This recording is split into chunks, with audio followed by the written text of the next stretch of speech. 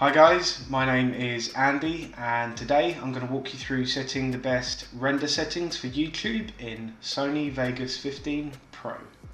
So let's jump right in. You should have Sony Vegas Pro 15 already open like I have. Once you've done that, we just want to chuck some kind of media into the project timeline. To do that, I'm going to go into media generators. They have a lot of pre-made kind of media here that you can just chuck into the timeline. For this demo, we're just going to chuck in a color gradient. I'm going to close that. Make sure that your full timeline is selected and then go into the video preview box here. Click on the little cog or settings icon for video, what is that? Project video properties. We now want to create our template, our project properties template.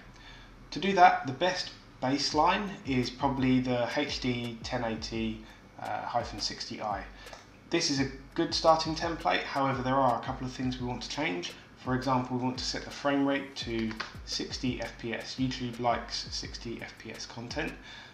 Make sure that the full resolution rendering quality is set to best.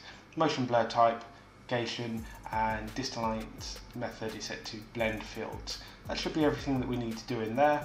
Hit apply, and we just want to save this template for later so that we can use it in all of our later videos. So just give it a name, YouTube 1080 60 FPS. That's what I'm going to name mine. You can name yours whatever you want.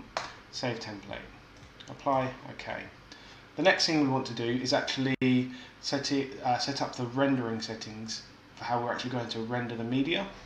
So go into File, Render As, making sure that this is selected like I have here.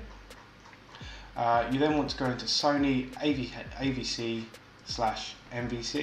The best template here is Internet 1920 by 1080. Again, down here there aren't really any options for 60 FPS, so we're going to use this as a template and change it to 60 FPS.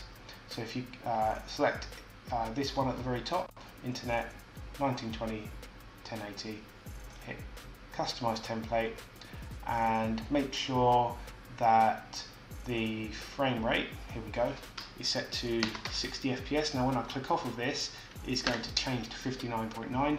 That's absolutely fine.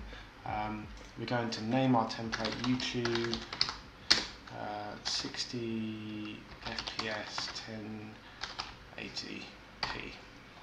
I'm going to hit save, and now I just want to go into the project tab and make sure that video rendering quality is set to best. That's very important.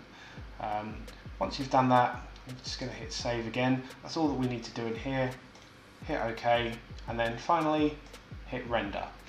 Well done. You've just set up your rendering settings. You should be able to use these settings in any future videos. They'll be saved to your computer, so you can use them in the future. Hope you liked the video. If you did like it, give it a thumbs up. If you want to see more content, hit subscribe. Thanks for watching.